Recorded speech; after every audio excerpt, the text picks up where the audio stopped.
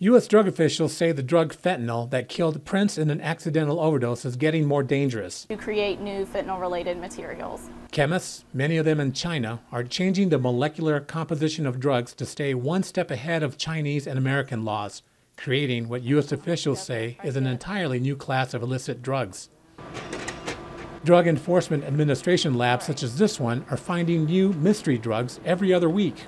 Increasingly, they are variations of the potent painkiller fentanyl, a prescription drug 50 times more powerful than heroin. So basically, they are changing the length of this chain, so it will be longer or shorter, and that creates several of the different fentanyl-related materials that we're seeing. China disputes U.S. officials' assertion that it's the main source of fentanyls, but the AP found various companies selling a new drug called 4-FIBF, which Emily Dye identified in her lab. One company is Shanghai Xiangchong Chemical. The company, in an email, said the drug sells for $6,000 a kilogram.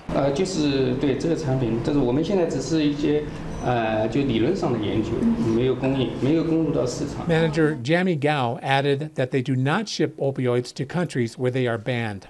Tens of thousands of people die from opioid overdoses each year in the United States. The United States represents 5% of the world's population, and yet we consume more than 80% of the opioids in the world. More than 9,500 deaths last year were from synthetic opioids, more than triple than in 2013. Small amounts of fentanyls can be converted into thousands of doses. It's considered so dangerous that law enforcement agents routinely suit up in hazmat suits while investigating drug cases. These substances are so deadly, the molecules are airborne. They come into contact with the skin, and you can literally overdose within seconds and die.